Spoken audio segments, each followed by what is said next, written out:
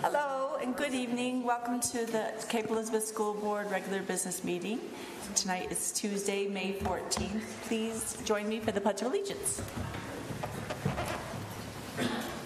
I pledge allegiance to the flag of the United States of America and to the republic for which it stands, one nation, under God, indivisible, with liberty and justice for all.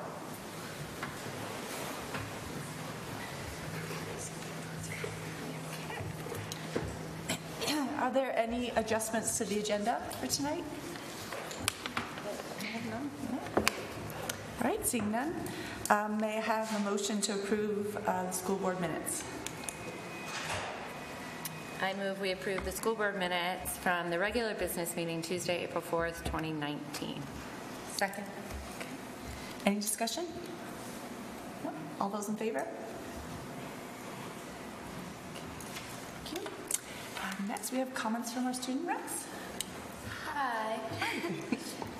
So, to start off, I think this is the first meeting we've been to since the new Power School thing has been implemented.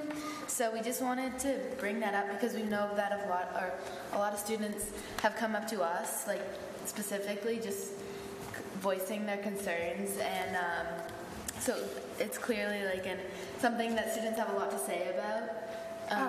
Yeah, I think for a lot of students, it's kind of been like a tough transition from going to having 24/7 access to their grades to a Monday. And I think there are some advantages to that, but I also at the same time think there are some disadvantages. A lot of students who aren't as on top of their work rely on the Power School portal in order to check and see if they have missing grades and stuff like that. And I was just in a classroom yesterday, and a kid went in and was like, "I'm sorry, I can't get the stuff in because I don't know what I've missed because the Power School portal is only open one day a week."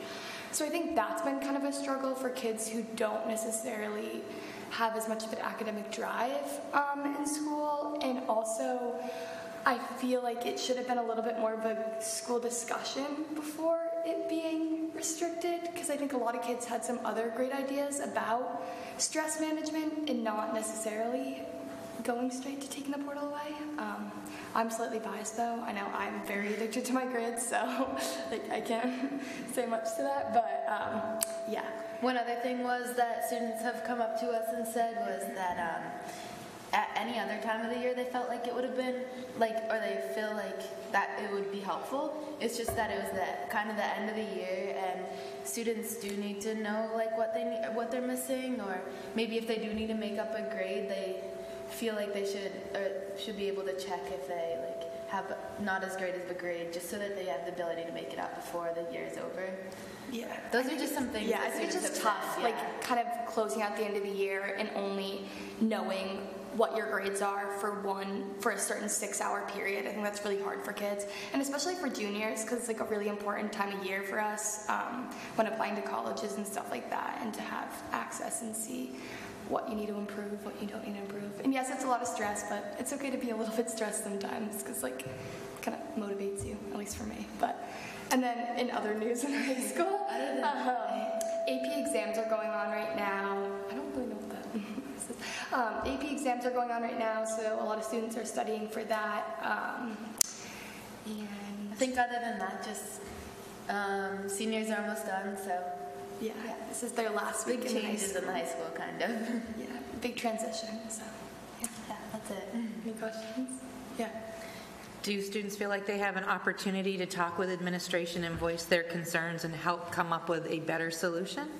Yeah, I think one big thing that students have said is that they wish that they had kind of a voice in the change. So I think if that were to be, if we could make that something that could happen, I think a lot of students would like that opportunity. Yeah, I think students would like more of a sit down kind of.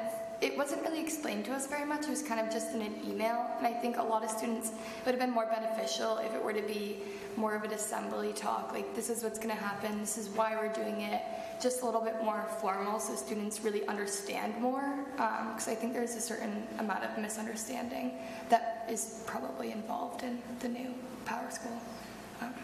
I really, really appreciate your sharing your feedback, not only with the school board, but for all the administrators who are listening here tonight. And I think this is a perfect example of how important and helpful the student rep role can be. I mean, you're doing exactly what you should be. You're listening to your peers, you're coming back and telling us, and I think your feedback that you shared tonight will probably make a difference. So thank you. Thank you. We're all set. Yeah. Okay. That's all we really have. Thank you.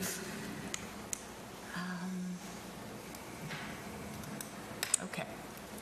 Next, are there any members of the public who'd like to comment on agenda items? Seeing none.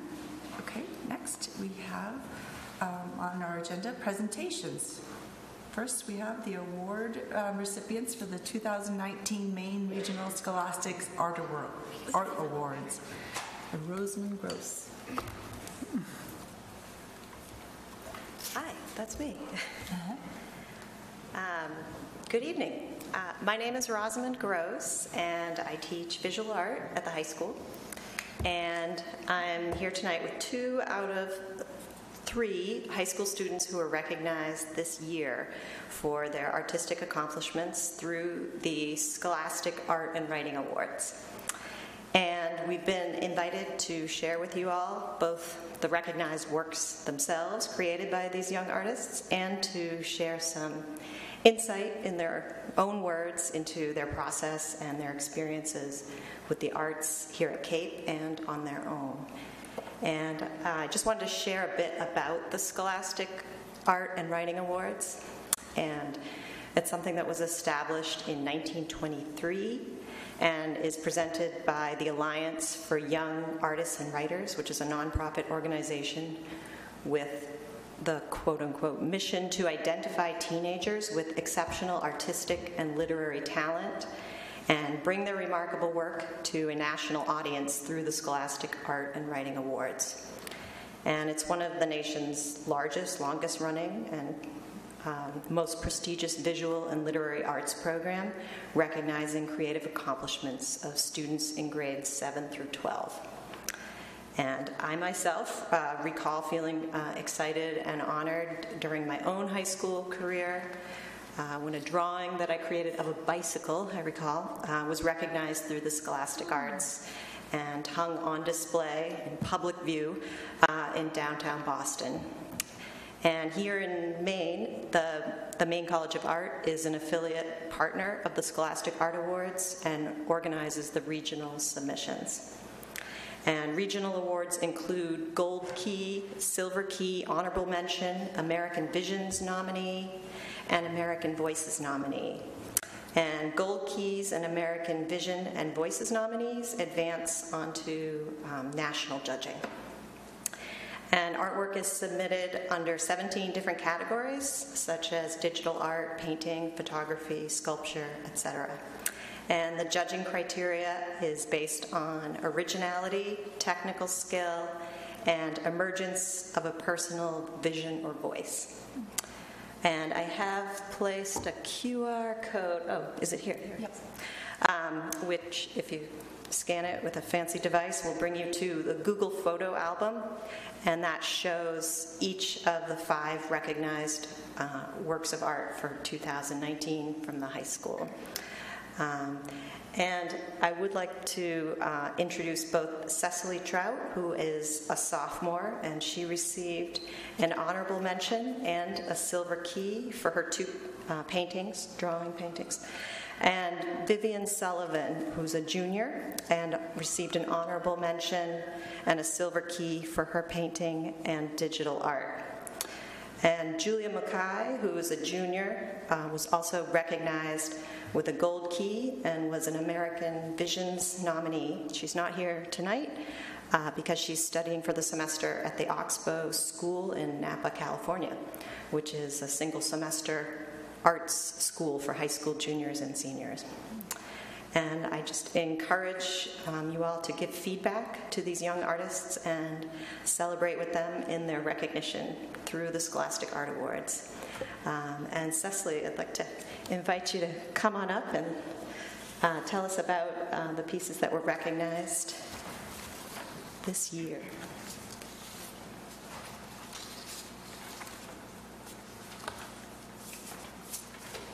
Hi, I'm Cecily. This was the drawing that I got a Silver Key Award for, and I saw a photo from a journalist online, and I was inspired by the photo, and I thought she had a really intense look on her face, and I wanted to draw it immediately. So I used Copic sketch markers to draw it.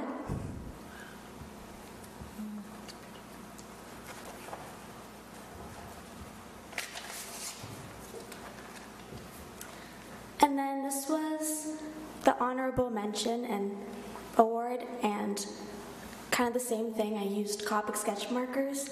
First I sketched it out, and then I filled it in with the markers. And I can't remember if I used a photo in particular to go off of, but for a reference. Oh, that's beautiful.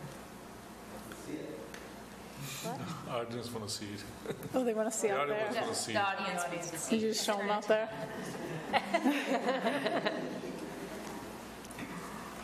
Do you want to see the other one? Yes.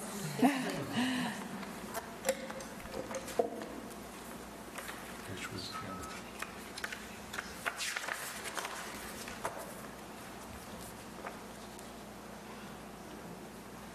Amazing.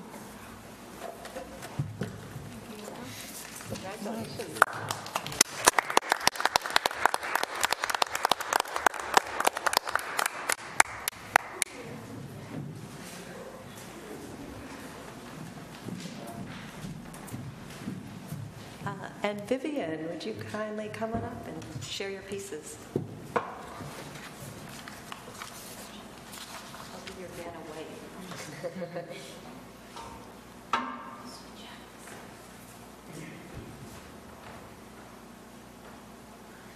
I'm Vivian Sullivan, and so I first got involved in the Scholastic Arts and Writing Awards in 7th grade.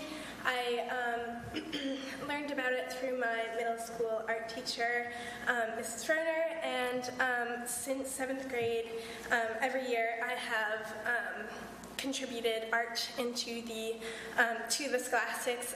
So this past year, I submitted this piece, which was inspired by my friend, Helen Vaughn. She actually just started a beekeeping club, so I was super inspired by that, and I had a photo shoot with her, and this piece was oil paint on wood. And I also made that piece, which is a digital piece, and one morning I just woke up and I was inspired by the art community on many of the social medias that I'm on, and so I just created that with my school iPad. While I did both of those pieces at home on my own time, I've also created pieces within the classroom, like this one, which was from I copied my face on a printer copier thing, and I made a charcoal drawing of it in the classroom. So I won a gold key for that last year. Congratulations.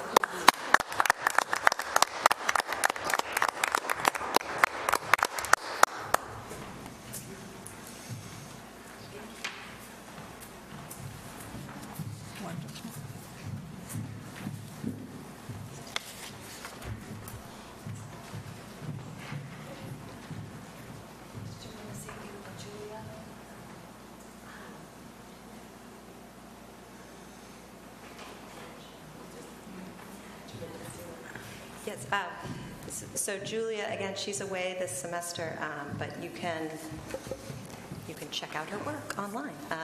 But she did a fabulous painting, I believe, of gummy bears, and I believe it was an oil painting. And she actually created that through a class at Mecca. And so Many of our students are involved with other classes outside of school, and in addition to the work that they create within the school. So they're very busy. Great.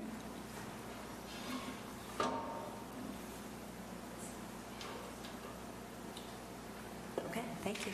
Thank you so much for coming, and all the students for sharing their work. It truly shows passion and a lifelong interest in the arts, and it's amazing to behold. Thank you so much for coming tonight.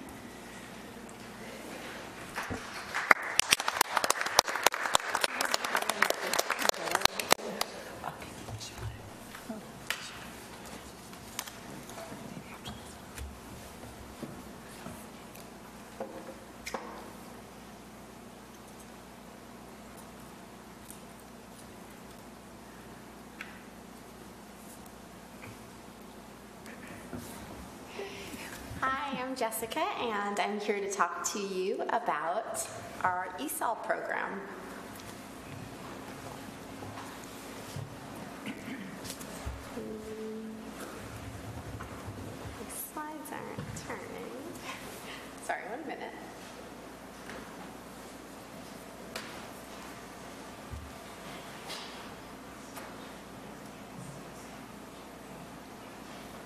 Okay. A little about me. I'm new to the Portland area. I moved here last summer when my husband accepted a job. I studied at Boston University for grad school, and for the past 12 years, I was teaching English learners in Newton, Massachusetts. A fun fact is that I also consider myself a language learner. I studied Spanish for many years in both high school and college, and I was able to study abroad in Mexico and also Spain. And for the first time, I understood what it felt like to be dropped in a place where you didn't fully understand the language and culture. Here's a little bit about our English language learners this year. We have 19 students. 10 students are at Palm Cove, 6 are at the middle school, and 3 are at the high school. We have 11 different languages in our program. The most common ones are Spanish and Arabic. Our English learners and their families are from Canada, Democratic Republic of Congo, Ethiopia, Iceland, India, Iraq, Netherlands, Pakistan, Peru, Rwanda, and Venezuela. Whew, we're truly an international program. Maine is a part of the WIDA consortium. WIDA stands for World Class Instructional Design and Assessment, and they provide us with guidance for teaching ELLs and also with the annual access test. So every year, students are tested on their academic language in the 4 language domains of listening, speaking, reading, and writing. The access test also gives us information about our students' proficiency levels. A level 1 student would be a beginner, and a level 6 student would be comparable to a native speaker. In order to exit from the ELL program, you would need to achieve a proficiency level of 4.5. And research shows that it takes 5 to 7 years to fully develop academic language. We just received our access scores from this year, and I'm happy to report that all of our students made progress, and many of our students made a lot of progress. We had 3 students exit the program this year. Some of our goals of the ESOL program, our main goal is to help students achieve English proficiency. Part of my job is also to develop an individual language plan for each student, which outlines goals and monitors progress. I also meet with content teachers and provide strategies and support. And finally, main goal is to celebrate diversity in CAPE and to really support the ELL students, and also to enrich our community. Whenever you have students together from different cultures, it really benefits the entire community as a whole. Can I take any questions?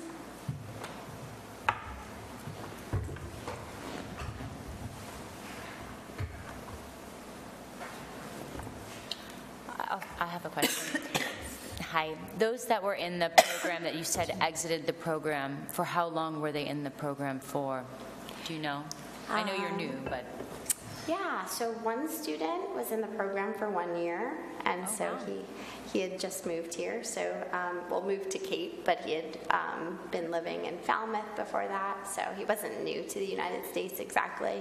Another student, I think it was his 3rd year, and another student who exited was actually born in the United States, but his family speaks another language at home, so he exited as well.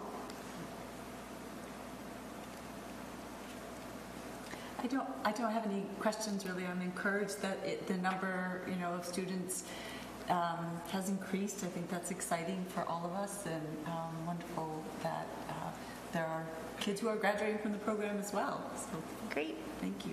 Thank you.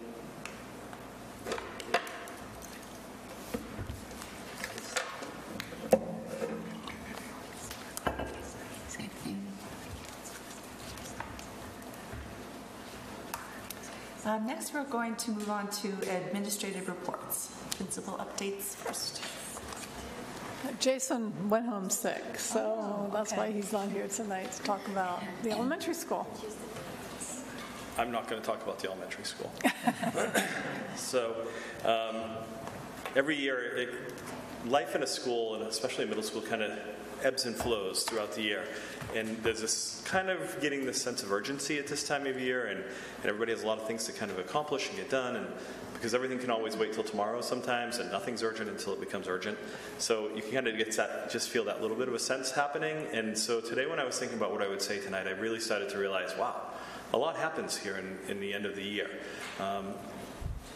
And really, it's all dependent upon a lot of our staff going above and beyond a little bit of just their classroom responsibilities. So some of those things that we do, and I have a quick little list that I thought of when I was just kind of sitting there thinking, but so all within the last either week or coming up in the next couple of weeks, for example, we have the grade 5 classes are going to the Freedom Trail in Boston. So, they're packing up 125 kids and a bunch of chaperones, and they're going to go take them through Boston. Again, they don't really have to do that, but it's important to them to do it. And it's great, and the kids are looking forward to it. They love it. But at this time of year, it's just another thing. And it's surprising. And I'm impressed that they want to go and tackle that challenge with NWEAs coming up next week. And there'll be a lot of excuses and reasons why that's hard to manage right now, but they're excited for it and tackling it head on. So that's one good example of the Freedom Trail this Thursday, actually. And then the 6th grade just got back from Chewonki. That's a commitment above all commitments. To go and spend the night in tents and to be there. And I got to go out on Wednesday, and Mr. Maury went out on Thursday, and it's just so much fun to see kids outside of their comfort zone and where they typically are. And, they're coming back, and today they're like, oh, we're going to eat lunch with our Chewonki group, and all of these cool things that carry over and come back from that. And the little success stories that, we never really hear about unless you actually work in the school, because we don't advertise them on the billboard. But it's well worth the trip. And it's, for some kids, almost life-changing with some of the things they conquer when they're gone on that trip. So that is always really neat to see that, and to see the level of excitement within our staff for that I think it's really impressive and something to be proud of. Tonight, for example, 7th and 8th grade band and chorus has an event going on right now. If you don't know Mrs. Ramsey, she's in there every morning at 7, it feels like. It's probably not every morning, but it's most mornings. And kids are committed to being in there. But at this time of year, it would be really easy to wear that down a little bit and say, no, we got it. But they're in there just kind of always going. And I think it shows some commitment on her part and the students and the parents.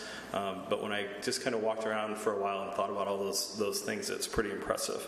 We have the book fair coming up. Trail work is going to start for the 8th grade, so they'll be out cleaning up the trails.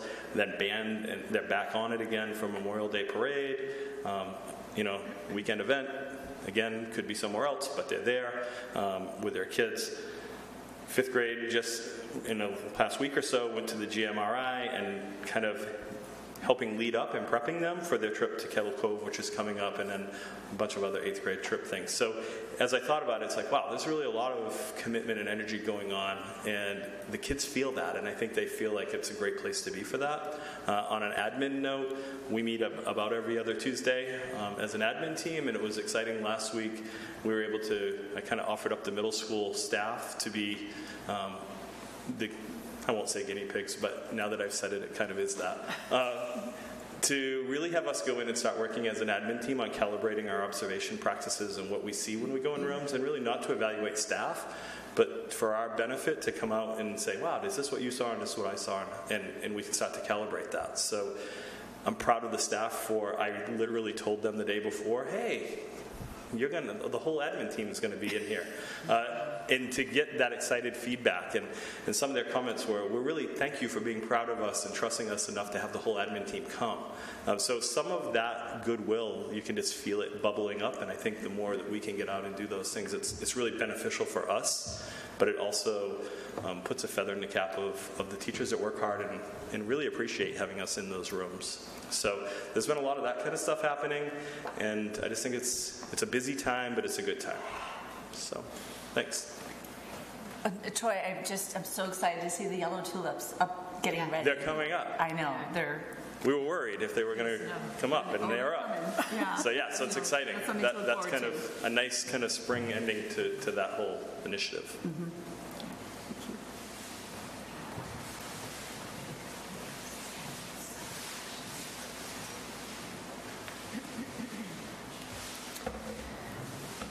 So a few not necessarily connected things. First of all, concerning the PowerSchool portal, got a lot of feedback, a little bit more tonight. I will say that I generally pride myself on doing a good job communicating and talking to students. I will confess that it wasn't the model of communication.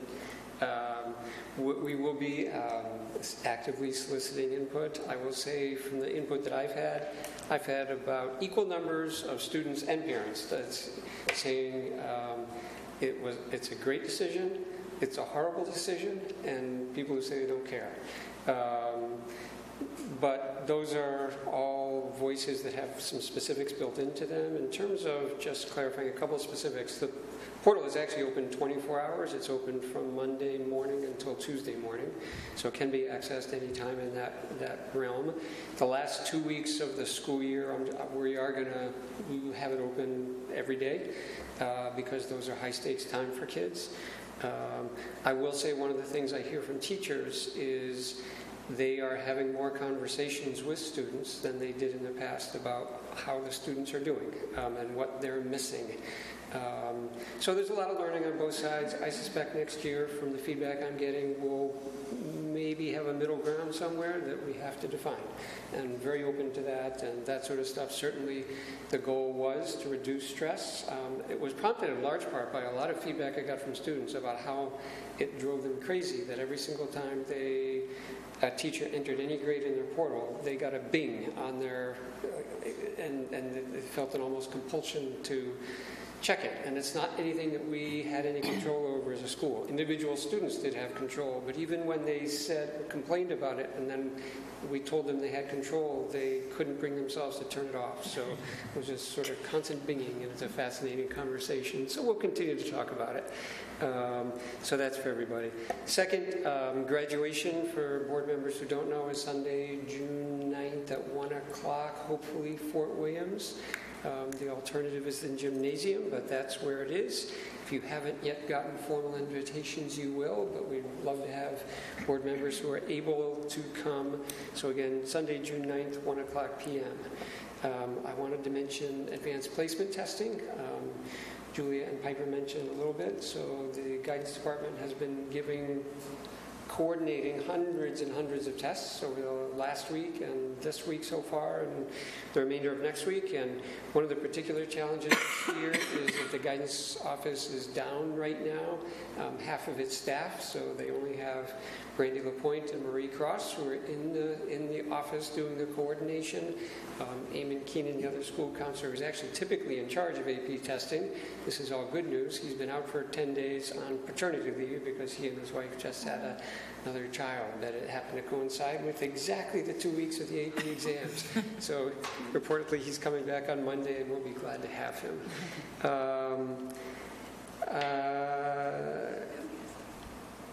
Senior Transition Project is beginning a week from yesterday. It's beginning on Monday, so seniors will be dispersing for 2 weeks to various job placements, internship placements, and that sort of stuff.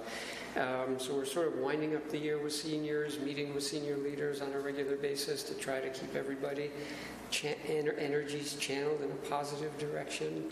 I've been really happy with the leadership of the senior class this year for the entire year, and really the whole class has been great. And lastly, I'll just mention Wednesday early release. I hope I'm not stealing Kathy Stankard's thunder, and I'll try not to say very much because I know she'll. So one of the things that's been really nice about the last 2 or 3 early releases, including the one tomorrow and the one in early June, is there are opportunities that are being taken now to work between middle school and high school. And that's been true in English, math, science, and world language so far. So tomorrow there are 2 departments. We're continuing conversations that have been going on for the last couple of early releases. So that's very exciting and sort of, I think, accomplishing the highest and best use of what the goal was of having an early release program, because those kinds of meetings could not otherwise happen. So thank you very much for that.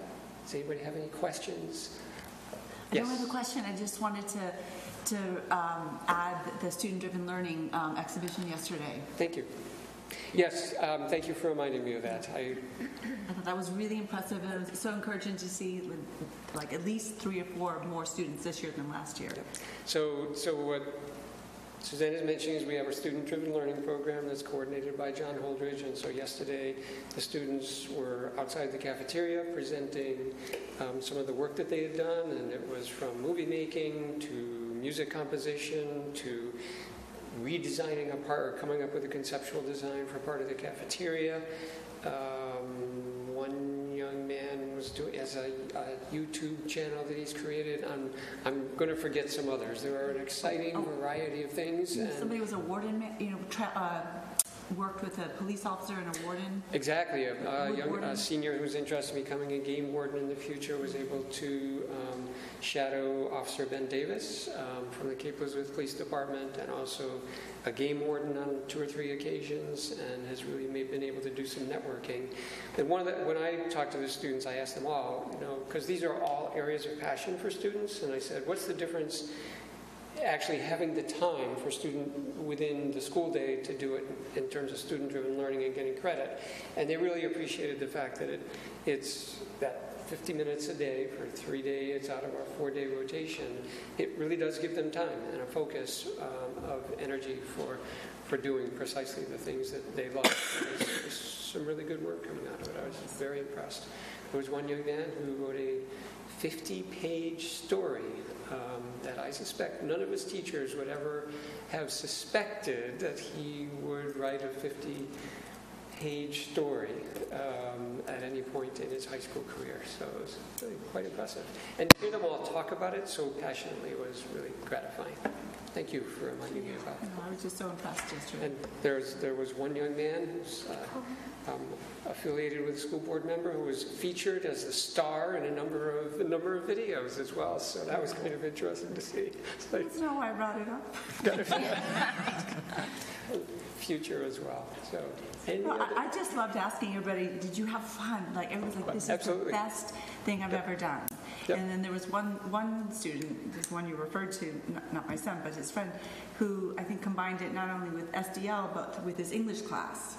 So he got 2 grades for this, one for English and one for student-driven learning. So it was creative, approach to 2 things. So it was great. Anything else? I just wanted to thank you. It sounds like the Power School portal is maybe a work in progress, but I appreciate you taking a stab at making things better. And it sometimes takes time to get it right, but you got to start somewhere. So. Thank you. Thank you. Thanks.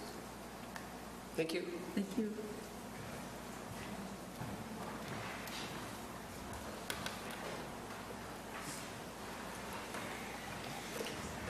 Hello. Hi, again? I have just a couple of things to share with the board. Some of the work that we've been doing in special education, one of the pieces is that both the Pond Cove special education team as well as the middle school special education team have gotten together on the last couple of the most recent early release days to work on planning for students that are transitioning from the 4th grade to the 5th grade. And this collaboration is an effort to make support,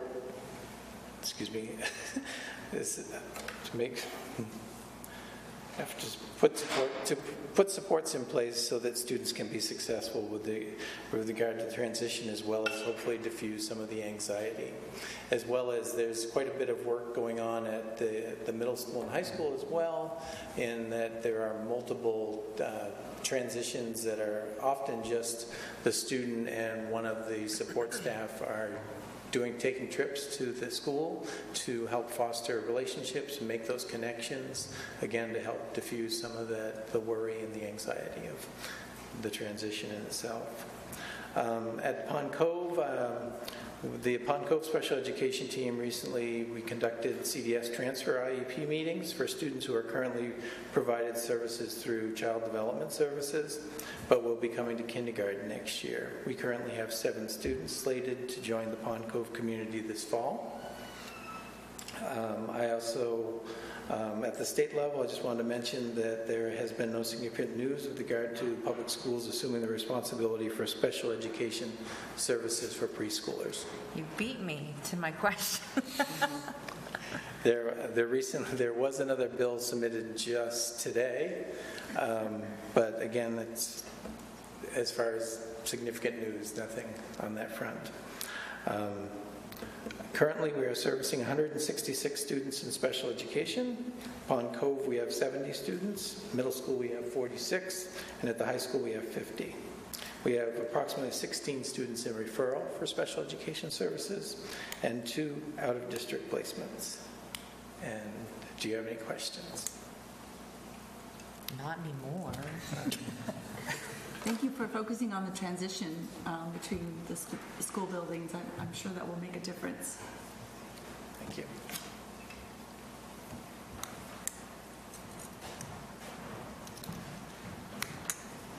I still have a few things to say. I want to start with EL. You had that wonderful presentation on the services we provide for our English learners, and I wanted to update you on where we stand for next year. We anticipate 14 Ls at this point. Those are students in grades 1 through 12, so those are known commodities. Jessica mentioned that 3 have exited the program, and then we have 2 students who are moving. We are screening 6 kindergartners, and I recall at a workshop the question came up whether it would make more sense to screen the kindergartners now, and I did ask Jessica about that, and she said that early screening is not recommended. It can result in the over-identification of Ls. So much progress is made over the kindergarten, over the summer at that kindergarten age. And also in kindergarten, unlike the other grades, a kindergartner has to score a 6.0 rather than the 4.5. So we want to, it just makes a lot more sense then to do that screening in September, even though it can be difficult in terms of scheduling. It's just considered best practice. And Jessica and I have been working together to revise the LAU plan. There was a copy of it in your packet, and I'm sure I'll be back again in a few minutes to talk about that. So that's okay. That's it for EL. In terms of gifted and talented, I wanted to mention, again, you'll see it on the agenda, but that our gifted and talented teacher, Christine Winterbrook, has resigned. She is moving to the Seattle area. So we have posted for her position and hope to have someone hired by next month. And she's, though, remaining on top of the job and is in the process of overseeing the screening and identification process, which occurs for students in grades 3rd, 5th, and 7th. And then in professional development land, we have a PD Wednesday tomorrow, and I'll let you know, since Jason's not here, what's happening at Pond Cove. There's going to be a refresher on how to administer the NWEA, because they're going to be conducting NWEA testing next week. And after that's completed, then the teachers are going to be looking at science. So this is the third PD Wednesday that's been devoted to science. There were significant revisions to the science curriculum this year. So it's looking back and looking forward. So how did things work this year, given all the changes that we made, and what supports do we need to continue the process of improving our science curriculum? At middle school, as Jeff mentioned, the 7th through 12th grade ELA teachers are going to be working together. Their intent is to identify an appropriately challenging reading passage for each grade level, and then to develop a set of multiple choice questions for each passage that can be administered next year. So they're looking at alignment, vertical alignment, and common assessment. So excited about that work. 5th through 12th grade world language teachers are going to be doing similar work. The allied arts teachers are going to be working with our Great Schools Partnership coach. Again, how did the year go? And what do we want to do for next year? Starting to look at that planning. And I'm going to be working with the 5th and 6th grade ELA teachers. That's at the middle school. And then at the high school, those teachers who aren't working vertically across schools are going to be looking at student work. And this is work that they started, I think, was it at a faculty meeting? And that's just really, really, really useful work. An assessment will be given. The teacher brings the results of that assessment to the table, and then the teachers look at it collectively. And they're looking at what are the strengths in our instruction. And this is particularly valuable when it's a common assessment. What are the strengths in our instruction? What misconceptions do our students have? What skills do we need to emphasize the next time around? So really, really, really good work. And they'll be doing that by department. And then we are starting the process of soliciting applications for summer work. That process will begin next year. As we did last summer, we're seeking collaborative projects that are designed to advance district and building goals. And that's it. Questions? Okay, thank you. Thanks, Kathy.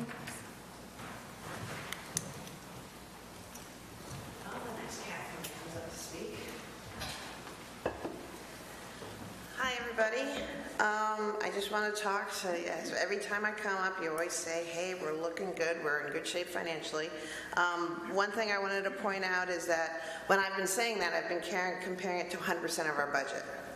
But as the end of the year, end of the school year is fast approaching, I felt it was prudent to recommend to the superintendent that we have a budget freeze in order to increase the amount we can put into our fund balance for future years. So that's why, if you saw the email from Donna, that we are having a budget freeze for the rest of the year to help put more funds into the fund balance for the year end. So other than that, everything is pretty much on track.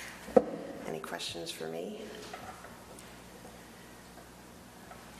Oh, yes. So can you elaborate on what that entails? Because just for everyone's general edification, what budget freeze means.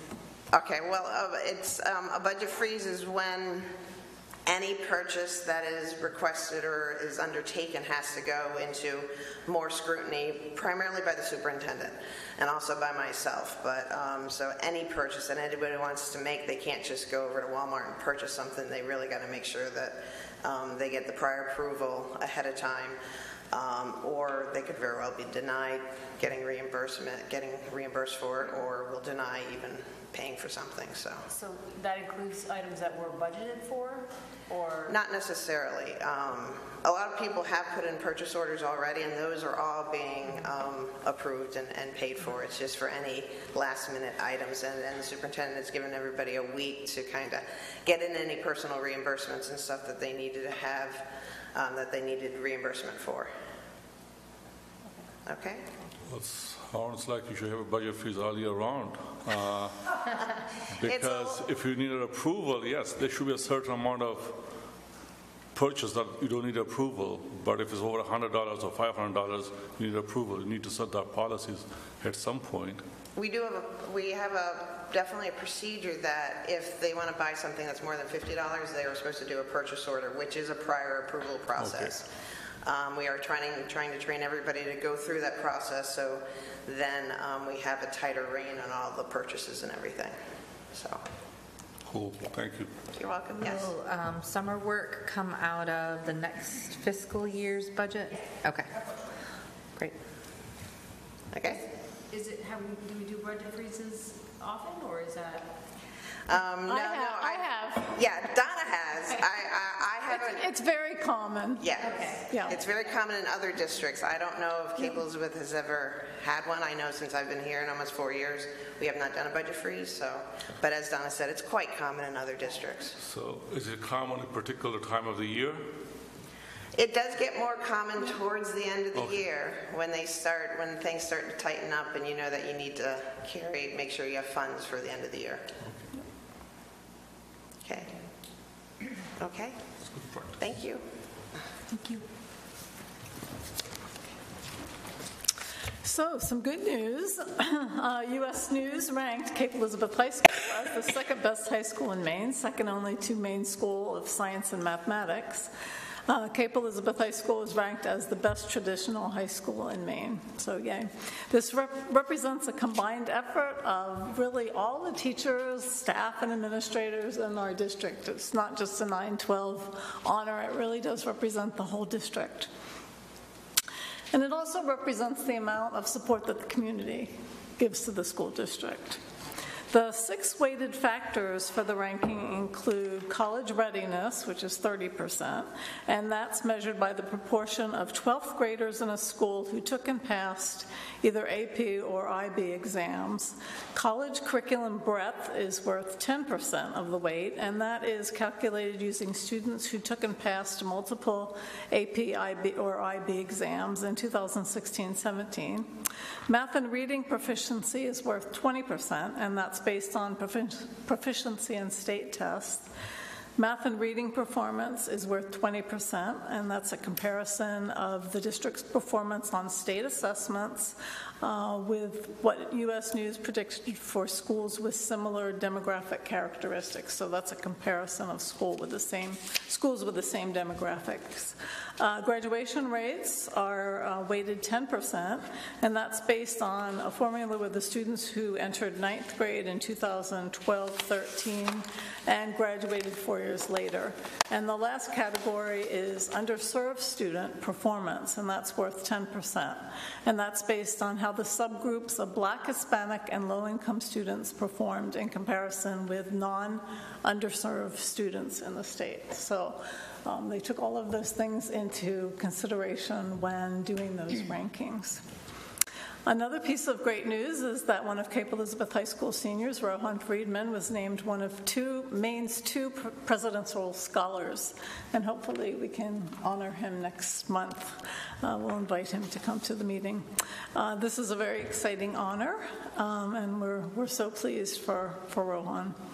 Last night, the Town Council voted to approve the FY20 school budget, so we are over the second hurdle. And I just want to thank everyone who worked so hard to meet the budget goals as identified by the school board. The budget referendum is on Tuesday, June 11th, just to remind people, and I really urge everyone to get out there and vote. CEF grants. Cape Elizabeth Education Foundation has awarded 7 grants to district staff and 1 student, and there's a description of those grant awardees in your packet. So just a little information about the projects that were awarded. One is called Aquaculture, Maine Food Culture, and that's a project-based experiential learning experience to look at how different sectors of Maine are changing and developing. Boys to Men and Hardy Girls is another award. That's a series of 4 one-hour workshops on gender stereotypes and identity, healthy relationships and violence prevention for 7th and 8th graders. There's another Spirit series which was awarded, and we did have that award for this year as well, and there were 2 great performances. It's an immersive 3-week residency program to work on a 1-act historical bio that students study, co-write, stage, and perform. They just did one a few weeks ago on Harriet Tubman. That was pretty amazing. The Hub is another project. It's a creation of a space for volunteer and extended learning opportunities at the high school. There's a Next Gen Learning Maker Ed at the Cape Elizabeth Middle School, and that's a space and storage area for the new Makerspace program at the middle school. There was a project called Positive Bathroom Makeover. This was a student project, a student application for the grant, and it's to enhance bathrooms with motivational and inspirational quotes for kids with anxiety or just anyone that needs a positive boost. And the last grant was a permanent communication system for Cape Elizabeth High School auditorium.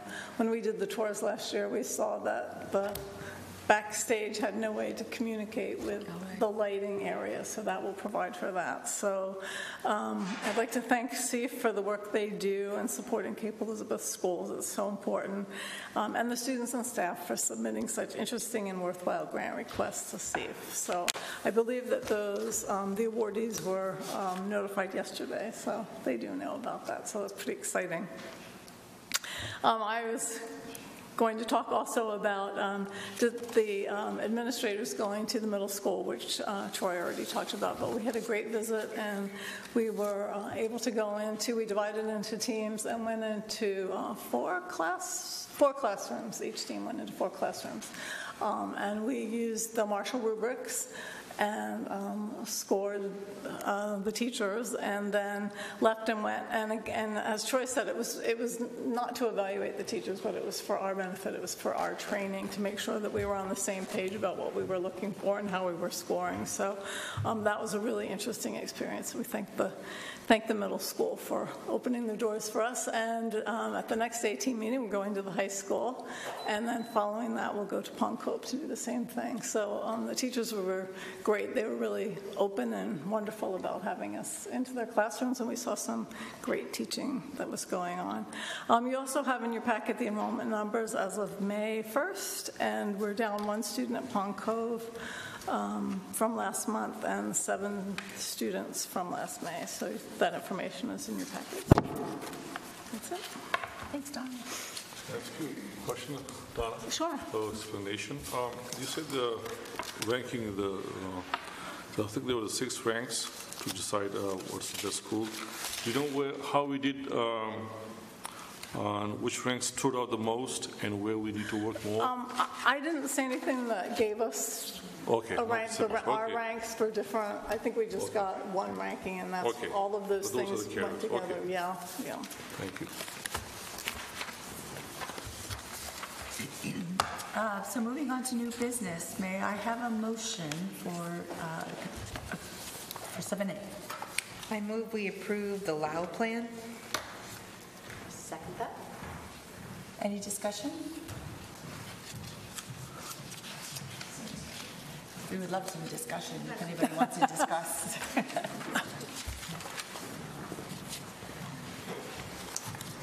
Okay. So it's in your packet. It's the last document right before the start of the policies. And I can provide a brief introduction maybe and then walk you through it, or just answer questions.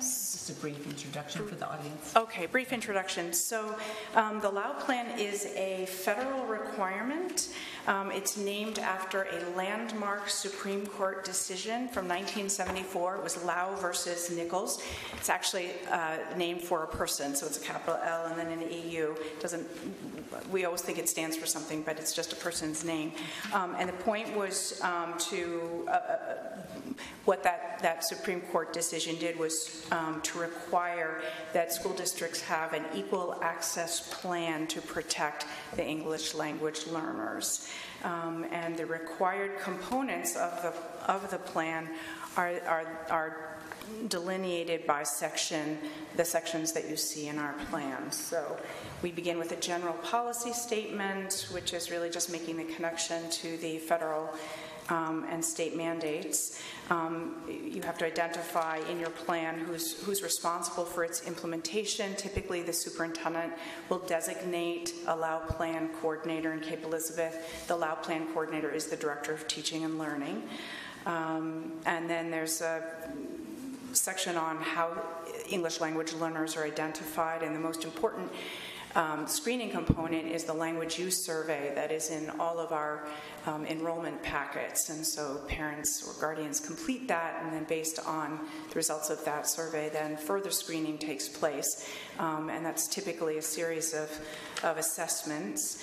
And then once they are formally identified, then they are placed and programming is developed. And Jessica mentioned in her presentation that each student has an ILAP, which is an individualized language acquisition plan.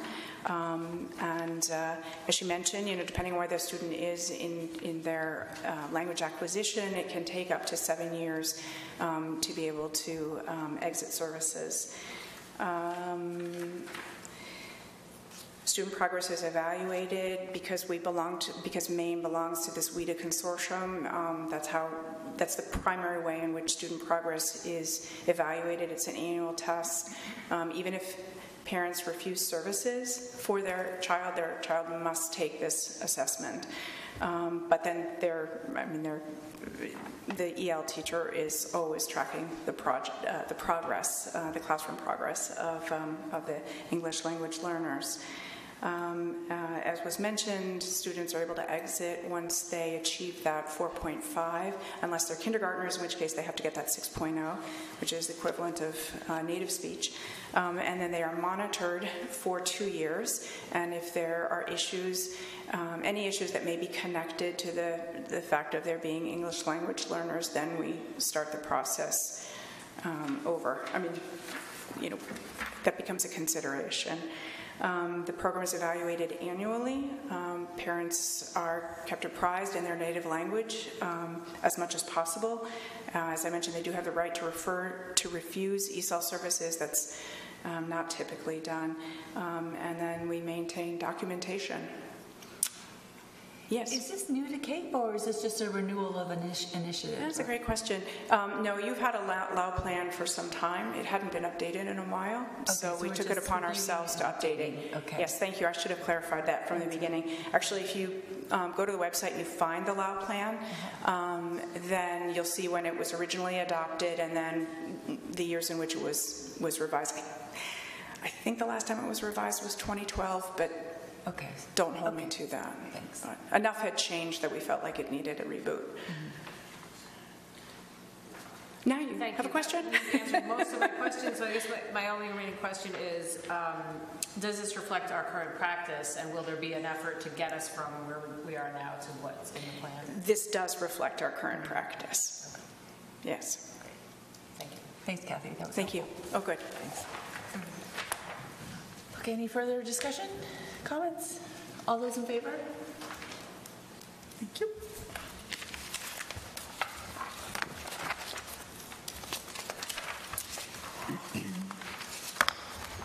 Okay, so we're moving on to 7B and C.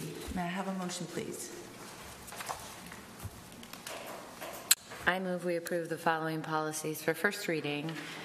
You don't have to approve No. this. So I move we consider to approve. We don't have to approve it, No, right? no. We just discussed. So we just discussed. So just 7B, sorry. Hope, do you want to bring us up to date? 7B That's okay. is just first reading, no vote required. That's policy ACAA, which is harassment and sexual harassment of students. We did not make any material changes in the discussion. It looks like the current policy is pretty much in line with the Maine School Management Association recommended policy, but we did fix some typos and we included some corrections of references to other policies. So it's just a little cleanup on that one. And then moving on to 7C, may I have a motion, please?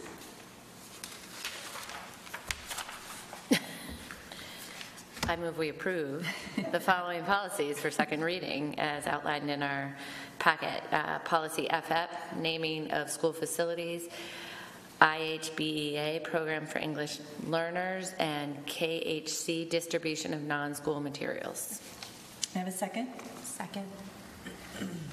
Any discussion? Well, I can give some background on the policies and the changes that we're suggesting. So in the naming of school facilities, that's policy FF, On this one, we started out with a fairly broad discretion of the board to decide whether or not to name a school facility in any manner. And we sort of said, you know, we need to put some parameters around this. And at the last meeting, I suggested different varieties of restrictions, not naming it after individuals, having sort of requirements around only deceased individuals. And ultimately, we had a very good discussion about it. I think we gave it very, the attention it deserved, I think, but ultimately came around to, we don't want to handcuff future boards in certain ways. We don't want to say, we're not going to name the facilities after individuals ever, period, because ultimately, there might be an exception. And we don't want to put a future board in a situation where they have to say, oh, we have to revise the policy, and then we're going to do this because there's we're using an example of a heroic community member who did something so valiant that everyone just said we have to honor this person in this way. So we give future boards the ability to name facilities after an individual, but we also then, included some restrictions around that, a caveat that it has to be some, absolutely universal support. And also the critical part I think that we changed is that we've created a committee.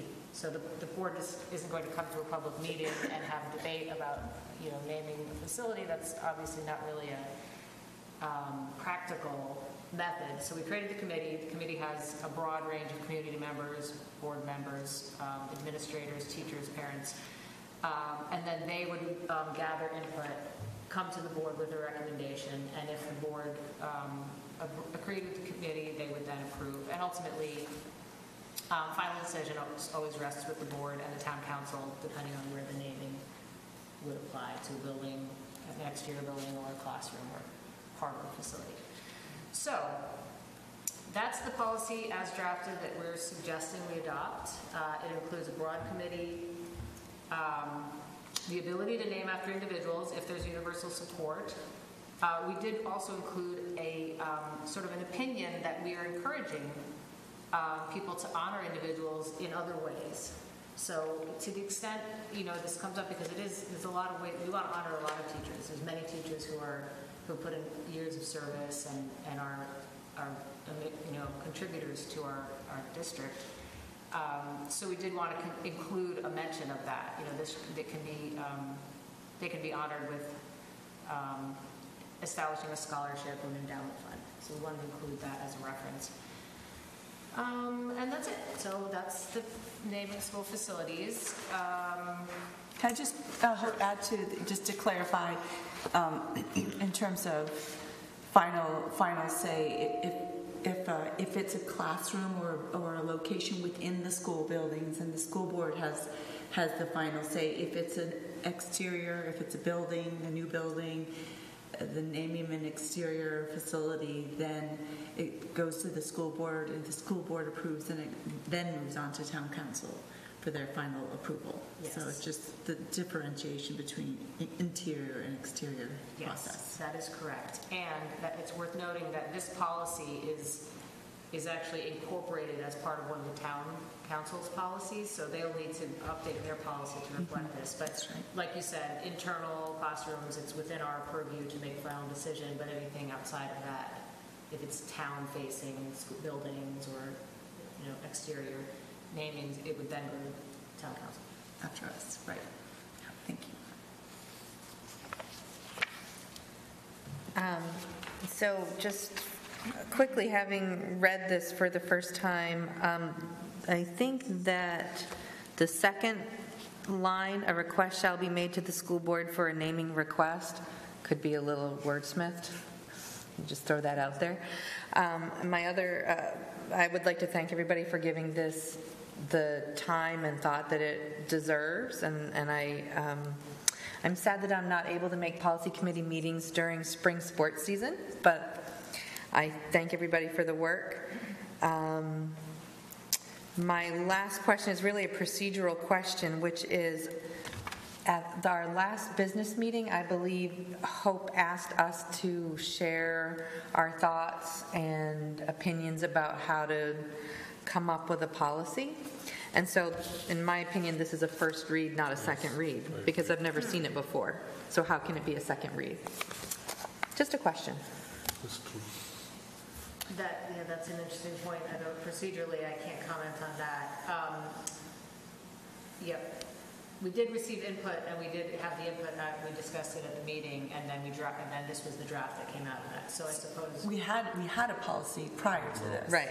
So, We did, so that- it's not a brand new policy, it's Right. just rewording. But when we So- bring a new policy, we usually give it a first read. We let But the public. you're using the word new policy, whereas this is not necessarily new, Right. it's just I'm reworded. not communicating clearly. When this is a major revision to our original policy. So anytime we've made a major revision, first read doesn't apply to only new policy. It applies to major revision. So I'm happy with it.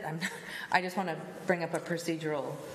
Well, it is the first read. This is the This first. is the This first should read. be, in my opinion, a first read This is because the this is a because materially it did not appear in the packet until this meeting. Right. Whether it was in a different format. It was a completely appeared different policy. in a skeletal version of this. Yeah, right. That's an interesting question. Yeah. Well, and then, I think. I'm not unhappy with the policy. I'm happy with it. I just want to make No, sure that I we're think careful it's about fair. procedure. I think it's fair to point out and table this for the next business meeting, so it gives everybody ample time to further consider the revised. So do we need a motion to table this one in particular then?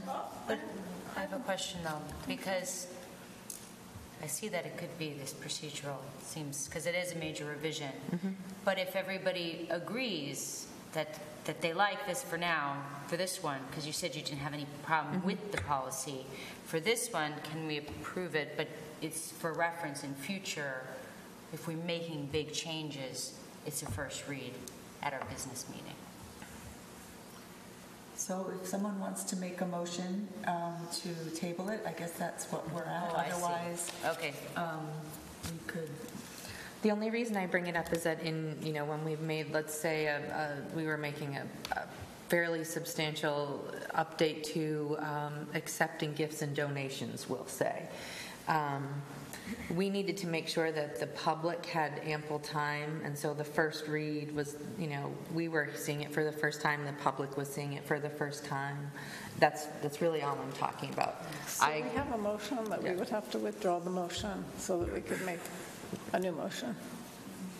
Does anybody want to do that? I don't necessarily want to do that. I just wanted to make just a point that we would consider being careful about this for the future. I think it's wise to make the motion, so help me with this. But So you just want to withdraw, make a motion? I would like to make a motion to withdraw the approval of all of them or just the one? Just the one. Yeah, from policy FF, naming the school facilities for approval this evening. You have a second? Second that. Any discussion? I apologize for being a stickler. We can work on that other sentence because that is wordy. The request is twice. It can't be twice. It's not good. I support tabling it. I mean, I think if anyone in the public has thoughts they would like to have added. It's wise. So your motion was to approve all of these, so you withdraw that motion? I withdraw that motion to Okay, so approve all. let's start over again with FF then. Okay. Okay, so we've just had two people, Heather made a motion, Kimberly second a motion to remove FF from the slate of voting, and we haven't voted on it yet. But all those in favor of tabling it? FF, yeah. All right, so now we need a new motion for 7C.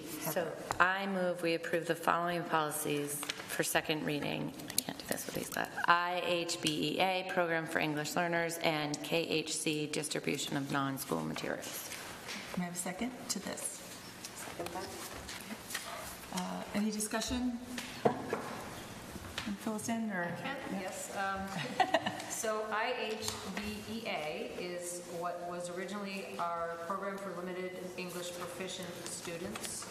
We're now calling it the English Program for English learners policy? It's just English learners. It's just English learners, okay, yeah. I was wondering because the minutes and the policy do not coincide. So the edits to that, as I described last meeting, are we've updated the language to be in line with what we're using in the contemporary context, which is we're no longer saying limited in English proficiency, rather it's English learners. And also to reflect our current process around the oversight and who is responsible for the LAU plan. So that's what we've done. Thank you. And any questions or comments on that one? And then finally, KHC, distribution of non-school materials. So this is a new policy, and we did move, this is in the same format that it came to the board meeting last time for the first reading. And just to give a summary again, what this does is it gives the district guidelines around what can go home in backpack mail, what goes on bulletin boards, what's distributed by emails, and it's effectively it's restricted to school and school-related communications, thereby giving the district some basically a policy to guide decisions and fielding requests. And my understanding is there's numerous requests that come in for distribution materials through the school. So those two are here for approval this month. Thank you, Hope. Any other comments, questions? All those in favor?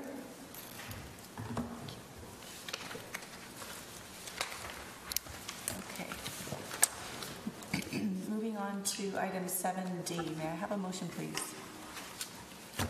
I move we approve the superintendent's nominations of personnel to second-year probationary contracts according to 20 AMRSA subsection 13201. The deadline for written notice of renewal, non-renewal to probationary teachers is May 14th. Also, CEEA collective bargaining agreement, Article 16 contract notification as outlined in our agenda tonight. May I have a second, please? Second. Any discussion?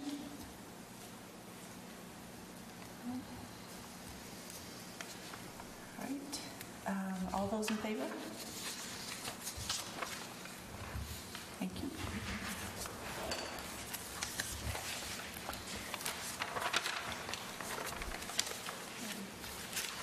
Item 7E. Consideration to approve the superintendent's nominations of personnel to third-year probationary contracts. May I have a motion, please? I move we approve the superintendent's nominations of personnel to third-year probationary contracts as defined in our meeting materials in our packet. May I have a second? Second. Bless you. Bless you. Thank you. Any comments or discussion? So just to clarify, moving on to third-year probationary contracts, once approved, this is their final year, entering their final probationary year. Okay, so then this time next year we'll be approving their contract. Right. Okay.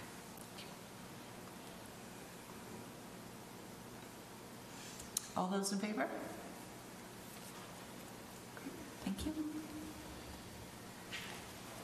Item 7F, consideration to approve the superintendent's nominations of personnel to first continuing contracts. May I have a motion, please? I move that we approve the superintendent's nomination of personnel to first continuing contracts as outlined in our board meeting agenda. Second. Any discussion? All those in favor? Let's see. 7G, consideration to approve the appointment of Montserrat Taras Salvador, a Spanish teacher at Cape Elizabeth High School. May I have a motion, please? I move that we approve the appointment of Montserrat Taras Salvador as Spanish teacher at Cape Elizabeth High School. May I have a second? I second. Any discussion? All those in favor?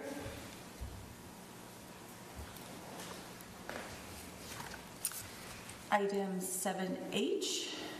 I move we approve the appointment of Alexander Onesco as .4 computer science teacher at Cape Elizabeth High School. I have a second. Second that. Any discussion? All those in favor? Okay. Item 7I, please. May I have a motion? I move we approve the appointment of Christine Marshall as .3 theater teacher at Cape Elizabeth High School. Have a second? Second. Any discussion? All those in favor? 7J, may I have a motion, please? I move we approve Michael Scarpone as instrumental music teacher at Cape Elizabeth High School. A second. Any discussion? All those in favor? This is funny. 7K, notification of resignation of Christine. It's not funny. Sorry, it's just a funny order. The resignation of Christine Winterbrook, as Kathy told us earlier. It's a funny placement. Is that where it normally? Okay. Yeah, here we go. 7L. May I have a motion, please? I move that we consider the 2019-2020 notice of school budget adopted by Town Council and submitted to budget validation referendum be approved, and that following council approval of the school budget, the superintendent be authorized to complete, execute, and deliver that notice to the town clerk for use at the budget validation referendum. May I have a second? A second. Any discussion? It's very exciting. All those in favor? Okay, great, thank you. Moving on to 8 committee reports. I hope you're pretty good, unless you have anything else to add. Okay. PAS, I went to my first meeting last week, and it was the end of the year meeting, and I made it in the nick of time. This year they're holding the they're calling it a senior celebration at Merrill Auditorium, which I think is a great venue. I don't have the date in front of me. It's in June, but it's open to anybody who is interested. I hope to go, and that you don't have to make a reservation. We'll post that, I'm sure, on our school website.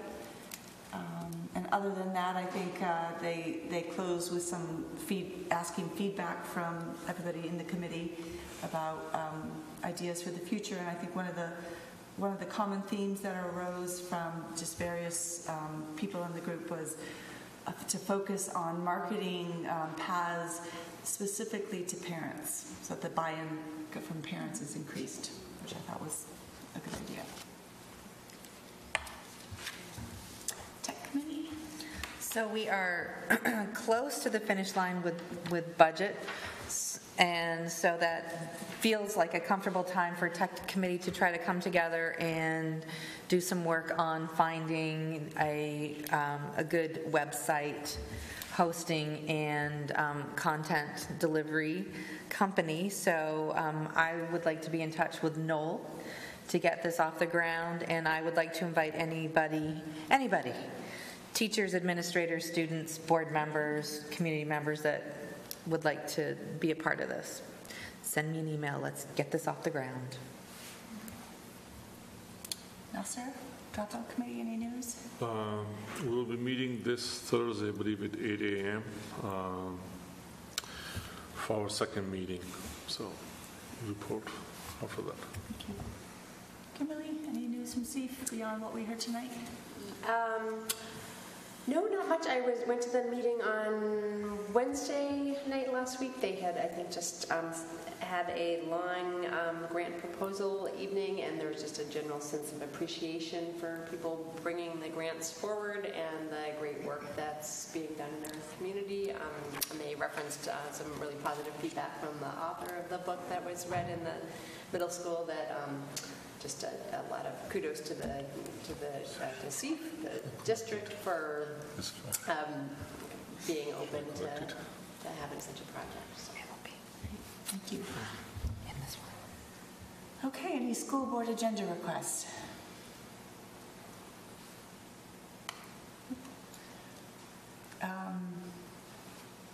Okay then. Moving on to announcement of upcoming meetings. Policy looks like they're meeting on Tuesday, May 28th at 3 p.m. Jordan Conference Room. We have a school board workshop on Tuesday, May 28th at the high school library, and I believe that the topic will be further work on the strategic plan. Is that right? Goals. The Identifying the goals. Identifying goals. So I'm also thinking that you're going to send out another invitation to anybody who is on the future search who wants to continue working with us. That would be great. Okay, next we have item 11. I still corrected my earlier announcement. My calendar says the Dropout Committee meeting is actually on Friday the 17th, not Thursday. Oh, okay. Sorry. I'm sorry, and where is it, Nasser? It's usually at the main office in high school. Okay, thank you. Okay, item 11, may I have a motion, please? I move we enter into executive session according to 1 MRSA Section 4056F for the purpose of discussing a student matter. A second. Second, great. Any discussion? Nope. So we're gonna move out into executive session. We will come back to adjourn. No one. Did you vote? Not yet. Oh, I'm just discussing. And then we'll come back to adjourn and end the meeting, but no one has to necessarily wait if they don't want to. All those in favor?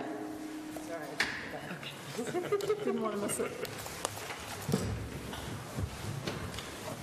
So, like, I'm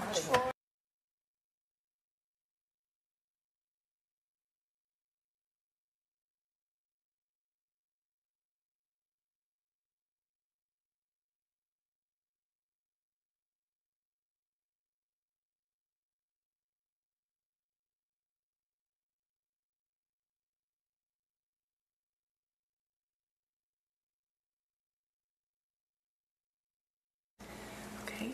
Thank you for coming back from executive session for item 12. May I have a motion? I move we adjourn. Have a second? Second. Any discussion? All those in favor? Great. Thank you.